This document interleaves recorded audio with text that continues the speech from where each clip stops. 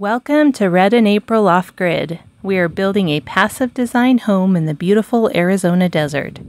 Give us a thumbs up and subscribe to follow our journey to a simpler and more efficient lifestyle.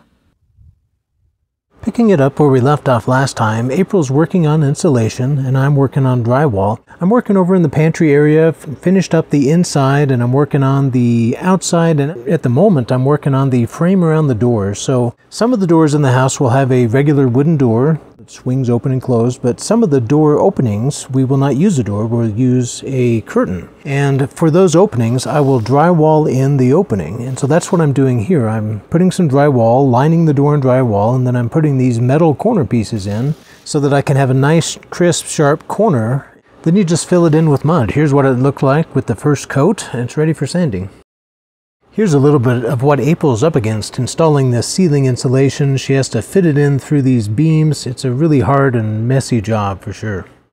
I'm moving on to installing the framing above this concrete wall, and I wanted to do something a little special here. So the wood that you can see there along the bottom and the top and the sides, I want that to be exposed permanently. I don't want it covered in drywall, but I want drywall blocking this opening above the concrete wall. And so what I did was the framing that I put in is inset a ½ inch on either side so that the drywall I put in will be flush with the face of the wood, leaving the wood exposed. April and I made a trip to Tucson. We wanted to look for used building supplies, and we actually had found something on Facebook Marketplace that we bought. And then we also made a trip to 2 local stores, Gerson's and Originate.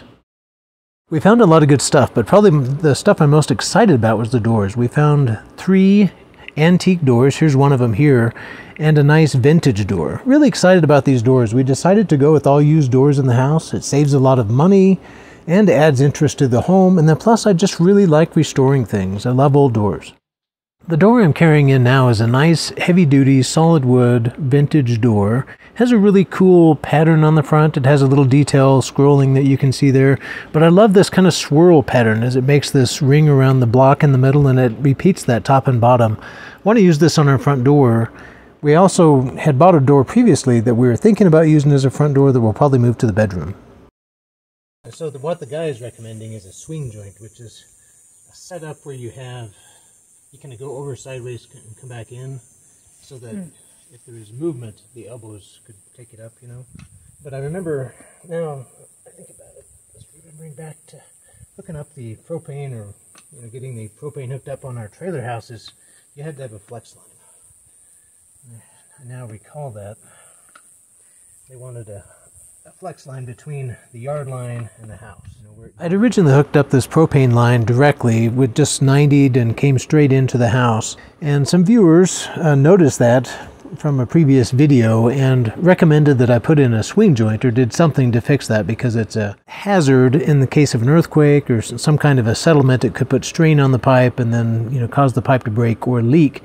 And that was actually a really good comment. I appreciate that. That's something that I had forgotten about, and it was an oversight on my part, a mistake. So I went right out and fixed it. It was bothering me, and so anyway, this is me just soon after we got that comment actually going out and fixing it. I decided to put in a flexible line here instead of a swing joint, just because it was easier and I had all the parts at hand. But this will serve the same purpose and allow the line to flex in case of movement. I'm not sure if this is technically the proper way to do it. Definitely check the codes in your area if you're going to be doing it for yourself, but this will work for me. Well, back to drywall. Here I am in the pantry, and I'm doing the final sanding on the second application. So this is the final sanding before we're ready to paint in here. So looking forward to having this done and being able to cross this little room off my list. The second sanding always goes a lot faster, and I finished that up pretty quickly and was ready to move on to hanging drywall in the bathroom. Of course, the bathroom here adjoins the pantry that I was just working on. This is a tight space with a lot of relatively tight space. It's actually a pretty big bathroom, but there's a lot of bins and corners and stuff to work around, and I'm about to tackle the closet, which I'm definitely dreading. Closets are always a huge pain, and I dread working on them because they're just tight and hard to get into. This particular closet has the manifold in it for the water manifold and the water heater already in it, so I can't hardly even stand up in there. It's really tight. I have to use a step ladder to even get in there. So I've cut the piece for the ceiling, got the hole for the light, and I'm about to squeeze into this little bathroom closet here with all the other stuff that's already in there and try to get it put in place. And I'm trying to get my chair or my stepping stool in there. It's kind of dark in there. Here I am trying to make sure it fits and it's going to work. It's a really tight space. It's hard to even get it up. I have to lean over sideways, get my head out of the way. I'm finally able to get it up, and sure enough, take it back out, recut some things, tweak on it a little bit, finally get it to where it fits. Second or third try is the charm. I'm using a new tool here. It's a little cutout tool that's made for drywall to help me cut out the small holes for the outlet boxes. And continuing hanging drywall in the bathroom, I'm working around the sink here. I put this sink in here temporarily so that we could have to wash our hands in and stuff, but it's been a pain. I wanted to go ahead and get the drywall in behind the sink, so I've had to remove it like twice to put the drywall in behind it and reattach it. It's been quite the ordeal. April's been working on the insulation. You can see here a good example of the pains that she goes through to make sure it's fit properly. So she's taken some time to cut out around that wire so that she doesn't just squish the insulation over it and bunch up the insulation. When you do that, it loses its effectiveness. And so not only around wires does she cut it so that it fits around them real nice, but if the piece is a little bit too long, she trims it, and she never bunches up the insulation. And she always just takes her time and makes sure everything fits properly and it's all fluffed up, because it needs to be fluffed and loose in order for it to have its full effect. She's making good progress. Here's a shot of one of the walls in the guest bedroom completed. It's looking nice. While she's working on that, I'm continuing my drywall work. I'm actually working in the bathroom, and you can see the electrical panel there. This area that I'm working in right now is kind of the entrance to the bathroom, where you can enter the bathroom from the bedroom or the living area. So it's kind of almost like a hallway or an antechamber to the bathroom. So technically, the electric box is in the hallway. One of the last steps to finishing the pantry is actually to finish the floors. So we need to finish all of the concrete floors in the house, and then we're going to seal them instead of trying to put something over the top of them. And so this was our first opportunity to test our method and experiment a little bit. So I bought the proper tool, which is a big disc sander. This is a nice Makita sander that was well rated. I really like it. You can see it's taking care of the dust really nicely. It's actually sucking up a lot of the drywall dust as it's sanding, and all the own dust that it's making. Normally it would just be, visibility would be nil if that vacuum cleaner wasn't hooked. So it's good dust management. The Makita also had a lower RPM capability, which I liked. A lot of the other big disc grinders were much faster, which isn't good. The slower speed allowed me to have more control. I'm opening up a box of LED recessed lighting that we bought for the house. They don't use much power. They're only 12 watts. But I've never used these before, so I'm trying to figure them out, just checking them out. They're really thin, and they're about the thickness of the drywall itself. And then they have a little control box that I'll need to mount in there first. Here it is. It's really seems to be a well-built piece of equipment. These are really nice connections that'll make it easy. I had to install this box before I could install our next piece of drywall, so it'd be ready once we got it in place. So here you can see us. We're using the lift for the first time to get a full piece up. It's wonderful. This lift is amazing. It makes it so easy. It's really cool. You can get it exactly where you want it, and it just holds it up there while you take your leisurely time to go around and put screws in. Wonderful device. I'm so glad we brought this. So in this piece that we just put up, there's a hole for that LED light, and I'll be putting that in next. So because I'd already mounted the box, the plug was coming out. I just made that connection, clipped it in, which was really fast and easy, and then tried to make sure it worked, and it did. So we're good to move on to the next piece. The next roof piece was also for the bathroom and also had a light that will be installed. So I had to install that box, get it all cut and prepped, and then use the lift to put it up into place. That worked out really well. After that, it was back to the pantry. April's been working on painting, and so she got that all painted up. It looks really nice in there. It's nice gray on the walls and white on the ceiling. I'm installing the light fixture. Pretty soon we'll have the light done. And then it was off to Lowe's to get some shelving. We decided to go with a adjustable shelving system on this wall and fill this whole wall up with shelves that we can adjust to whatever height we want. So I put in 3 rails on studs that we can attach the hangers to in any position that we like, and I'm trying to make accommodation for 5 shelves on this wall. These are pretty easy to mount. You just line them up with the 2x4 underneath and then screw them in several locations with heavy-duty screws into that 2x4, and then they're very stout. We decided on the locations that we wanted the shelves and put those in. So for shelving, I just went with 1x12s, just kind of picked through the lumber and found some nice looking wood 1x12s. Didn't finish it or do anything to it. It was already really nice and smooth. Right width for these hangers that we're using, so put those in place, and then I just had to put a few short screws in from underneath to keep them from moving. April later came back and added some clear protecting. The other shelves, I just used the prefabricated L brackets, also mounted onto studs, and made the top level match height all the way around, and it really turned out sharp. I love the look of these shelves in here. And here's a little better shot of the shelves in there. So we have 5 shelves on the one side. The other 2 walls don't have as many shelves because we're going to be putting in a small freezer right up against that back wall, and then on the side wall we'll have a bookshelf that will also serve as extra shelving that we'll be putting in there. Finally, I needed to add a little access door for the plumbing of the tub in the guest bathroom. Just want to be able to get back there in case there's ever a leak, so I added a door in there that'll work just fine. We found some low VOC sealer that we liked and applied it to the concrete. April made 2 applications and it seemed to seal up real nice. We like the way it looks. It darkened the concrete a little bit. We like the look of the grind too. The floor looks really nice. Decided to go ahead and remove these bolts that were sticking out of this concrete wall just because they're in the way and get caught on things. So I'm using a high-speed electric die grinder with a thin cutoff disc, and it's doing a great job. It just buzzes through these in no time, and I can get really close to the concrete and make a pretty smooth cut. Finished up hanging drywall in the bathroom. It's looking pretty different in there. It's looking nice. We decided to go ahead and test fit the tub, which we picked up on our trip to Tucson. April's moving ahead of me into the bedroom to do the insulation. You can see this time she's suited up in a full bodysuit. That really helps out with this. Keeps the insulation from getting on her near as much. April takes her time to make sure that each piece is placed in properly and fitting tight against all the edges. You don't want any gaps in between the beams or in between the different pieces of insulation because heat can transfer through those gaps. So she tries to make sure everything is tight. So as she puts this in, she's tucking it in, making sure it's good and tight up against the beams. You can see that she stapled together the vapor barrier, mostly to make sure that the 2 pieces are tight up against each other and that there's no gap. In this particular section up against a wall, it's more narrow than most, so she has to cut the pieces. So she's using scissors to cut those precisely to fit.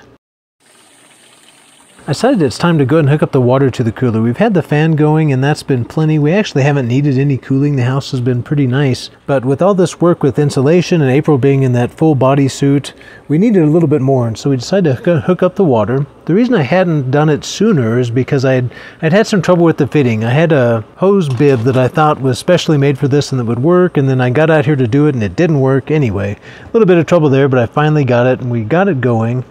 It was like 10:30 in the morning and 76 degrees in the house when we started the cooler, and then we just got back to work and we'll come back later and see how it's doing.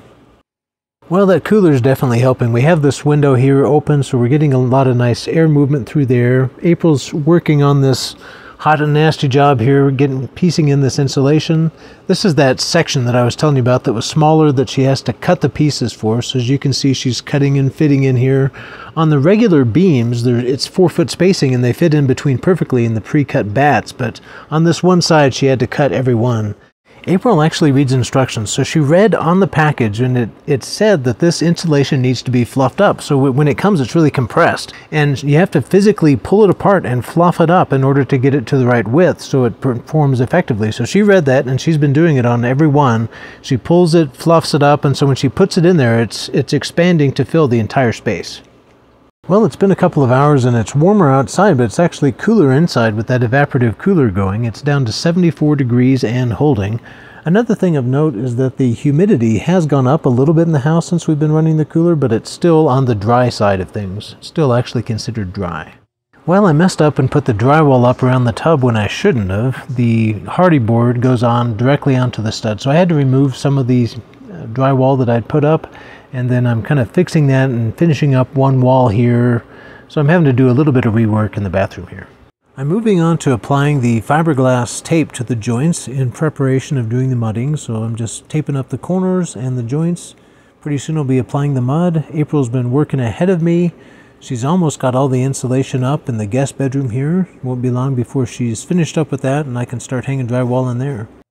Well, I'm actually applying the mud in the bathroom, and you can see April's working on the insulation out here. It's really been a challenge to apply this insulation because we really need to start on the lower side of the house and work our way up the ceiling in one continuous movement so that we don't get a gap between the insulation layers. You know, we can just put one piece after the other and keep them really tight on up.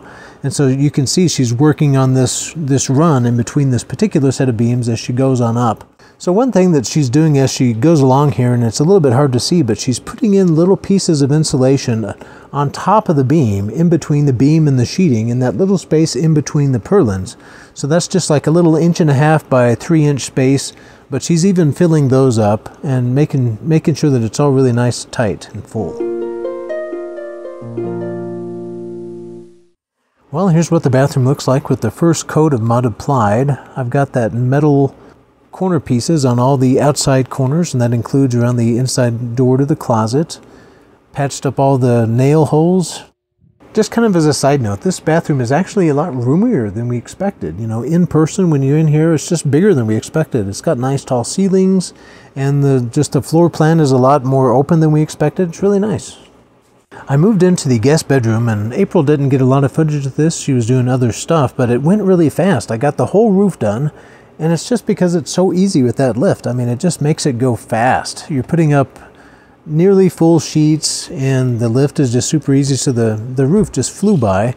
And now I'm piecing in some of the wall pieces. This is actually going really nice. I'm enjoying this. It's much more open than the bathroom. It really feels like a vacation compared to the bathroom. Moving on to the wall between the guest bedroom and the bathroom there, and I'm looking at this little section over by this door. April had a great idea to do something special with this area and make a little accent wall with some materials that we already had on hand, so we'll get back to that later. But moving on to the closet now. I'm dreading this, have another closet. These closets are a lot of work. They feel like they're an entire room all in and of themselves, but I've got it mostly drywalled in. I'm actually getting the light in the closet working. I try to get the lights working pretty soon. Number one, just to make sure that everything's okay and they work right, but it's also nice just to have a light that I can turn on and use to do the rest of the work in there. April just had a little bit of insulation left on this final wall of the guest bedroom, and then I'm ready to start drywalling. This is the last wall in this room. It's exciting to be almost done with the guest bedroom now. Had a nice, almost full sheet to put up here. This borders that concrete wall. And now I'm going to work my way around this window here. Hanging drywall in general has always been kind of a dreaded task for me. It's never been something that I enjoy, but I'm actually learning to like it better. Hanging the drywall itself is actually pretty nice compared to sanding and applying the mud. So I've actually got to the point now where I look forward to the hanging drywall part and dread the rest of it. Here you can see I've left a spot blank that will do that accent thing that we talked about earlier. And just kind of panel around. I need to do that little bit above the concrete wall and the little bit on top in this one last section, so I'm almost done. One thing I've learned too is when I go around these windows, I've started just doing a single piece on either side, then filling in the spot that's the width of the window with a separate piece. I used to try to use full pieces kind of in sequence and flow all the way across, and I've learned that it's best not to do that. Well, overall making good progress. I'm starting the sand on the bathroom, and the bedroom is just about finished up and ready for some application of mud, so it's coming along nice. So here is a quick garden update. The garden is doing very well. Everything's really growing fast now. We're starting to get some little squash and then also lots of radishes and radish greens. The beans are all the way to the top of the trellis now. The zucchini plant is huge, and the okra are finally getting big enough that I'll probably start uncovering them. They're showing a little bit of bug damage, so we'll have to see what we can do about that. The cucumber's doing great. Squash and zucchini, we just got a cage around the tomato plant. These cherry tomato plants get really big and bushy, so hopefully that will help keep it contained some. And this zucchini is just so thick. It's going to be really hard to get in there and pick. Just getting little ones so far. And this crookneck squash is interesting. I've got some diatomaceous earth in there just to be sure. There's just so many little squash coming on that they're not fully ripening. So I've been trying to pick some of those off and eat them. But this one, the plant is a lot smaller, but it's just really putting on a lot of squash. And there's the tomato. We have already picked quite a few of the radishes. I've been eating the radish greens. Let some sunflowers come up in here. The butternut squash is doing really well. It's spread from side to side and going across the top. And here it is from the other side. These are the spaghetti squash. They're starting to really grow. We have some potatoes over here, a pepper. Planted a few flowers along here. I've been trying to pull up some of the grass, but getting quite a bit of that coming up. I'm leaving some in the walkways, just using the edger on that. So this garden is planted with all native soil. I've got some topsoil from around the mesquite trees, which seems to be really rich stuff. The plants do great in it. So there is a lot of extra space in here, but maybe I'll try to fill it up a little more next year, but wanted to start out a little bit small this year since we're trying to build our house and have a lot of stuff going on. So just a little update on my Arizona desert garden. Thank you so much for joining us. There's a lot more coming up, so be sure to subscribe.